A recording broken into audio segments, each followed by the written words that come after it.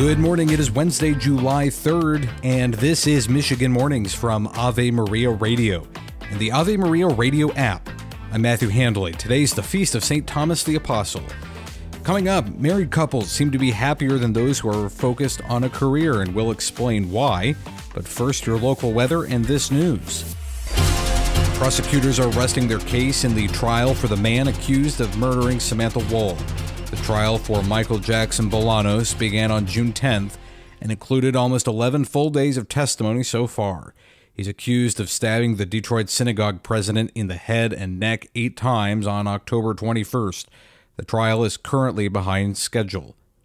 3 Michigan congresswomen, including Debbie Dingell, Rashida Tlaib, and Haley Stevens, have raised concerns to NOAA's Richard Spinrad about the lack of a warning before a devastating tornado hit Livonia on June 5th. The tornado tragically claimed the life of a young boy and injured his mother. In their letter, the representatives emphasized the critical role of timely emergency alerts during national disasters and questioned the effectiveness of current alert systems. They urged NOAA to provide explanations on why the tornado was not detected early, the protocols for issuing warnings, and plans for improving tornado detection and warning systems. A new bill in Lansing aims to reinstate the ban on bump stocks in Michigan, following the U.S. Supreme Court's decision to lift the federal ban imposed during the Trump administration. The accessory, which enables firearms to fire more rapidly, gained notoriety after its use in the 2017 Las Vegas mass shooting. Democratic Senator Danya Palenke of Livonia introduced the legislation to prevent bump stocks from being used in potential mass shootings, proposing felony charges and fines for possession or sale. The bill aligns Michigan with other states that have banned bump stocks, although it faces opposition from groups arguing against the ban's efficacy and legality. On the auto beat, General Motors saw a slight increase in sales in the second quarter, but posted record electric vehicle deliveries. The automaker reported a 0.6% increase on sales year over year for the first quarter and is sitting down 0.4% in sales for the first half of this year. GM sold a record 21,930 electric vehicles during the quarter and says retail EV registrations are up 17% so far this year. Stellantis sales dropped sharply last quarter. The federal government is giving Detroit $20.7 million in a Rebuilding American Infrastructure with Sustainability and Equity, or RAISE, grant. The money will be put to use expanding the Joe Louis Greenway, according to the Joe Louis Greenway Partnership co-chair Megan Elliott. So I know for the folks that live on the Near East Side that have been waiting for a very long time, when are we going to build off of the DeQuinder Cut? Where's that going to keep going north? This is the project. This is the time. The grant will improve Woodmere Street and DeQuinder Street, and that is where the Joe Louis Greenway meets DeQuinder Cut.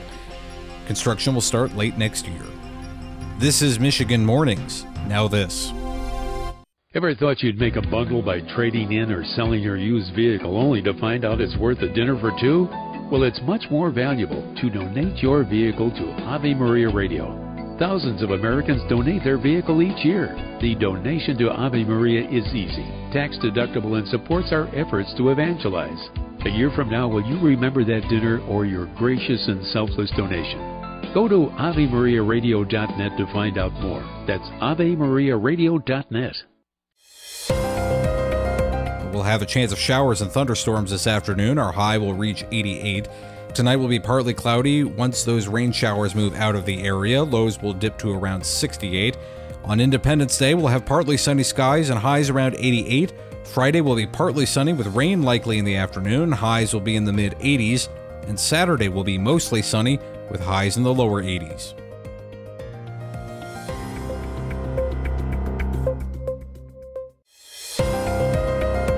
In the Saginaw Valley today, we'll have a chance of scattered showers throughout the day. Highs will be around 84. Tonight, the rain clears out, leaving partly cloudy skies and lows around 65. For Independence Day, we should have partly sunny skies with highs around 87.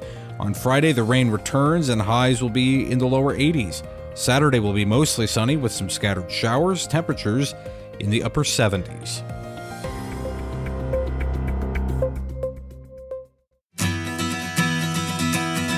Why are married couples generally happier than others who are more focused on, say, money or a career? Brad Wilcox, author of Get Married, joined Teresa Tomeo to discuss.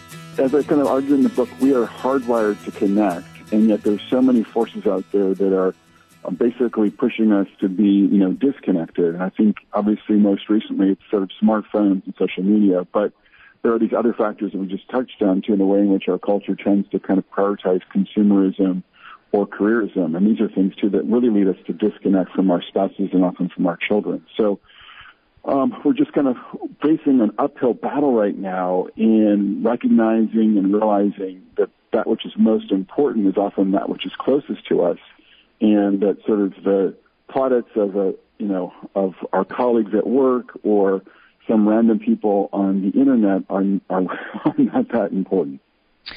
So in terms of your book, what does it show about the impact marriage has? Let's start with not only the couples, you mentioned that already in terms of the happiness factor, but what about children? What impact does it have on children?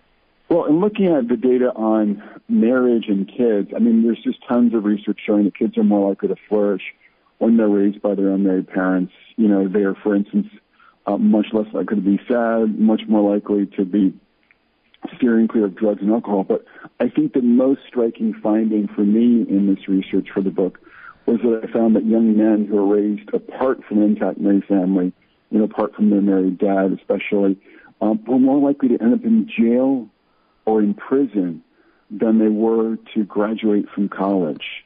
And by contrast, young men raised by their own parents in their own intact biological home were about 4 times more likely to graduate from college than they were to spend time in prison or in jail. So it's just kind of an incredible connection between kind of family structure and flourishing kids, and some especially flourishing young men. Catholic Connection is coming up at 8 a.m. right here on Ave Maria Radio.